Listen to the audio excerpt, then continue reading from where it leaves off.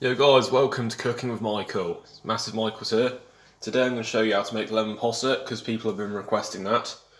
First off, we're going to have to go through the ingredients. 2 large lemons, 150 grams of sugar is in here, and 600ml pot of double cream. So the first step to making this is very simple, just to tell you. So you first put the double cream in this pot here. Just pour it in.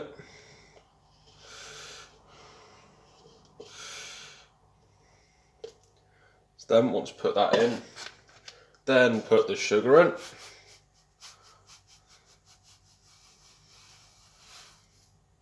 And then you turn it onto a low heat, very low heat. So as you see, it's for this one here. Wait, not that one, sorry. That one, there we go. Turn it to a very low heat. Sort of so the fire under there is pretty low. So then on a low heat for 3 minutes. So then we have to try and dissolve the sugar. So while I'm at it, get a lemon juicer out and then cut these lemons. I'm just going to cut them on the table because why the fuck not? Get a knife. That will have to do. Alright, and second arm. So cut them in half.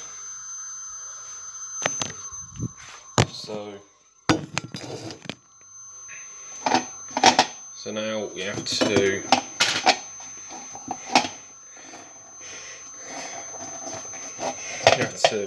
sort of juice them as hard as you can. Get all the seeds out.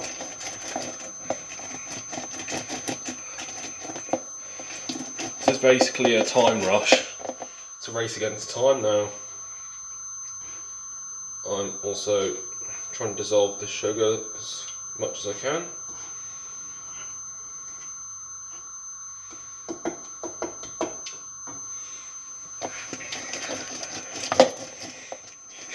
This is pretty funny. Alright, that's one lemon done. Second one, or second half of a lemon, sorry.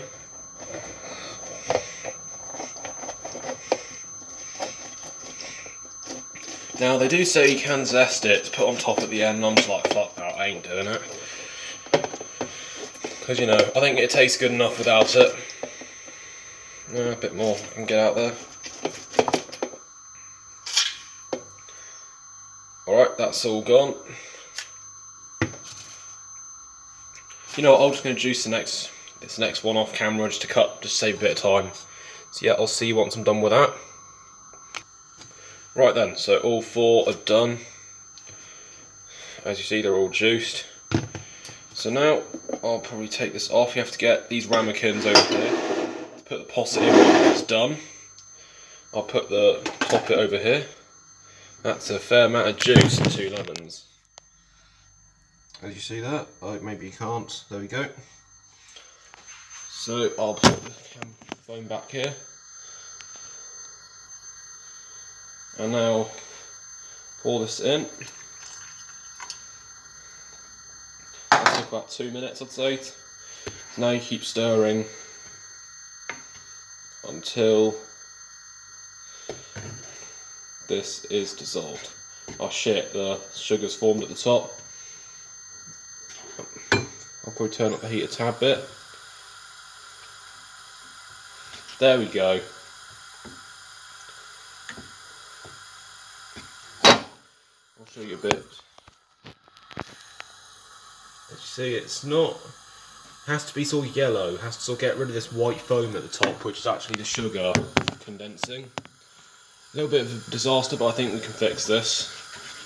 So, yeah, I can see more yellow just now. Put a bit of a higher heat, or just dissolve it a bit faster. Or actually just do it till it's smooth. It feels much smoother, but equally it's not quite the colour you're normally after. I think that's probably a good colour. That's not, oh fuck, I hit my head on that thing. So I'll probably go in about another minute or so just to sort of fully dissolve it. It looks a lot like custard. Might have to get another 2 ramekins just to put this all in.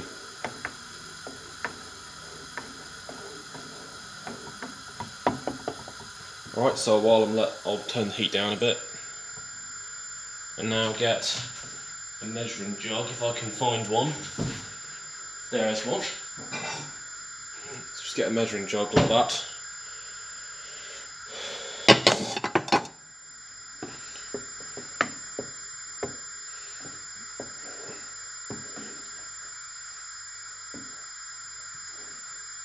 So once it's boiling, we have to put it on. No, don't put it on full heat, put it about medium heat.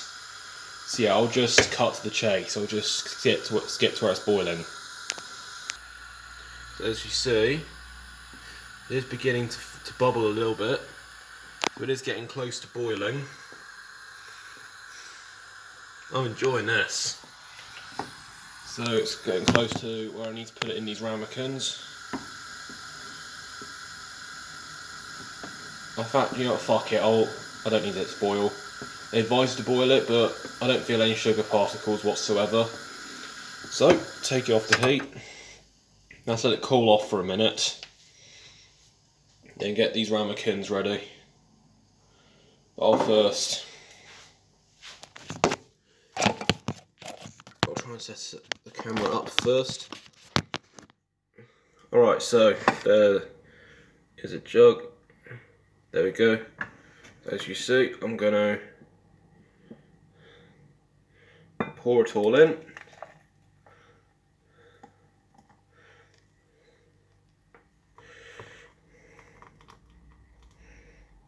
Okay. I'll put it up here.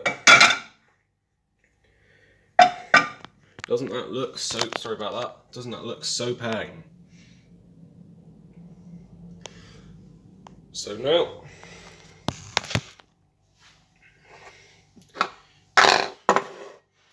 so there is a ramekin, like a glass. You just pour it into that.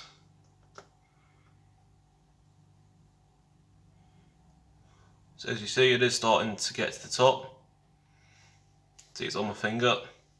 When you can see it, when it's basically at the top, that's when to stop doing it. So I'll put these all in a few minutes. Once they're cooled down a bit, so it doesn't sort of condense at the top, like I did in my exam, just sort of trial and error. Just pour that in as well. In the exam, it did overboil. That's one of the few things that went wrong, but not a lot went wrong in the exam, so I'm happy with it. And I'm going to show why I deserve to pass this exam. And yep, that's 3. And there's only a little bit left, so I'm not going to bother with the 4th one. So yeah, I'll put the 4th one away. And yeah, that was it for Cooking with Michael. And I hope you guys enjoyed that. To start the Cooking with Michael series. And yeah, see you in my next video. Goodbye.